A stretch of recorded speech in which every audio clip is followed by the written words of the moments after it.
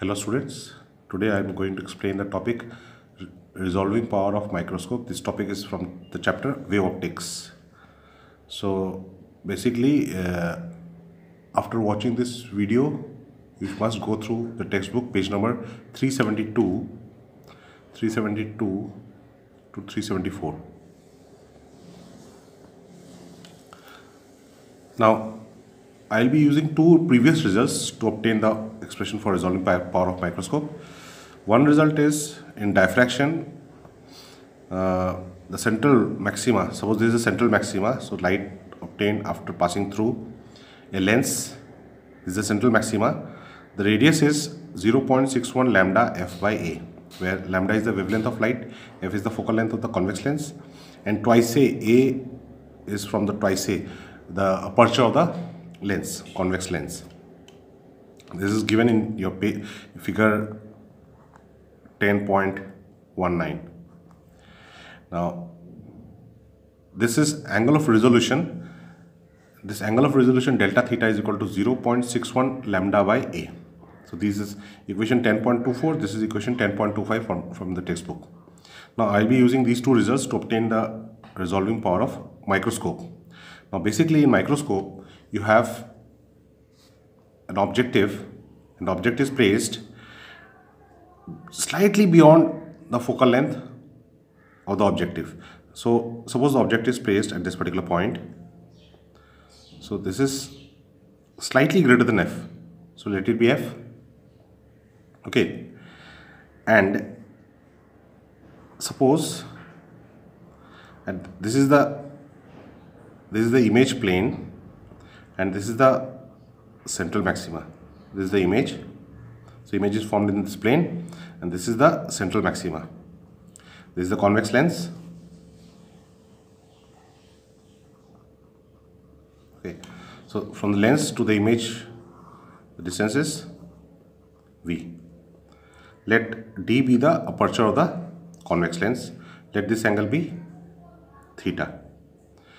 Now, as we have seen, the radius of the central bright maxima is 0.61 lambda f by a. So that means the size of the image, this is the image image size, I can write it to be 0.61 lambda f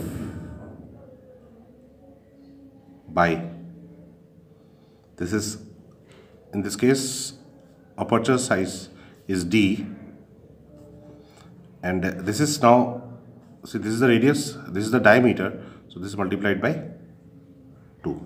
So now I have I is equal to 1.22 lambda f by d.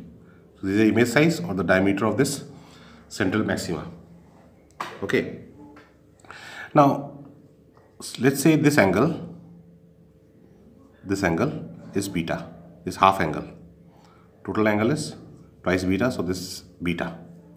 Now if we can see this triangle, from this triangle I can write tan beta is equal to, this is complete is d, so this is d by 2 divided by f.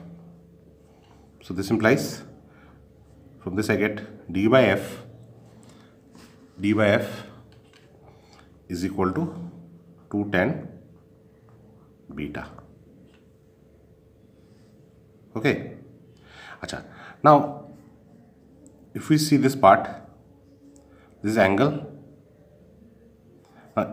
if I assume this to be an arc, so angle equal to arc length divided by radius. So theta is equal to I by v. So from this I get I size of the image is equal to v into theta. Now this theta is the angle of resolution. This theta is the angle of resolution, 0.61 lambda by a. So I can write it as v into 0.61 lambda by a. Okay. But now see, in the previous case, when twice A was the aperture, the radius of the central bright spot was 0.61 lambda f by A. Now in this case, the aperture size is D. So if I multiply this quantity by numerator and denominator by 2, so 2 times A means, now 2 times A will be D. 2 times A, if I multiply this quantity numerator and denominator by 2, what do I get? 1.22 lambda by twice A. Okay, what is twice A? Twice A is the aperture. So I write it as I is equal to V 1.22 lambda by D. Okay, now let D minimum be the size of object, that is the minimum distance of resolution, minimum distance of resolution. So if M is the magnification, I can write M to be size of the image, size of object, I by D minimum. So this implies D minimum is equal to I by M. But what is I? I is this thing. So I have I is V into this thing. So I can write it as, if I substitute this value over here, it is 1 by M times V 1.22 lambda by T. Okay, now again, what is M? Magnification is V by U. That is equal to V. See, in this case, the magnification is V by U. Now, in this case, this object is placed slightly beyond F. So I can approximate UV to be equal to F. So I have M equal to V by F. So if I substitute the value of M in this equation, what do I get? D minimum is equal to M is V by F. So 1 by M will be F by V. So F by V, V 1.22 lambda by D. So this V and this V cancels out. So now what do we get? We get D minimum is equal to 1.22 lambda F by D. Lambda F by D. Achha. Now what is D by F? D by F is 2 tan beta. D by F is 2 tan beta. So now in this equation I have D by F. So this can be written as 1.22 lambda divided by, I can write it as D by F. So this is equal to 1.22 lambda divided by 2 tan beta, because D by F is equal to 2 tan beta. Now for small angle, so this is minimum distance of resolution, Now for small angle I can write, instead of tan I can write sine. So for small angle beta, we have D minimum is equal to 1.22 lambda divided by 2 sine beta. Okay, so now for good resolution, the value of this D minimum should be small as possible. So if I see, this is lambda in this equation, D minimum is equal to 1.22 lambda by 2 sine beta. Now I want to decrease the value of this D minimum. Lambda is the wavelength of light in free space.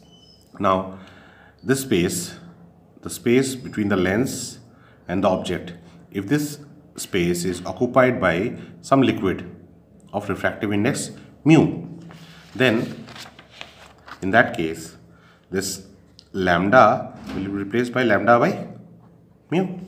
So in that case d minimum will be, lambda will be replaced by, so if this liquid, if we have a liquid filled in front of the convex lens, we have lambda is equal to lambda by mu. Lambda can be replaced by lambda by mu. So d minimum in this case it will be 1.22 lambda by 2 mu sine beta.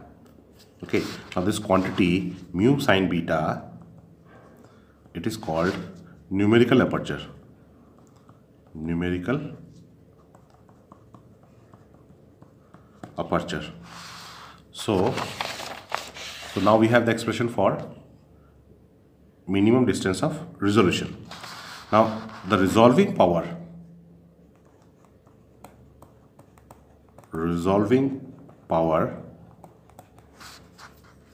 it is reciprocal of minimum distance of resolution. Smaller the value of minimum distance of resolution, greater is the resolving power. So by increasing the value of mu, that is by choosing suitable liquid, you can decrease the value of d minimum, and thereby you can increase the value of resolving power of the microscope. Okay, so this is the basic concept of resolving power of microscope. I hope you have understood the mathematical steps involved and also the concept behind it. And if you have any doubt in any of the steps, you can comment in the comment box. Thank you.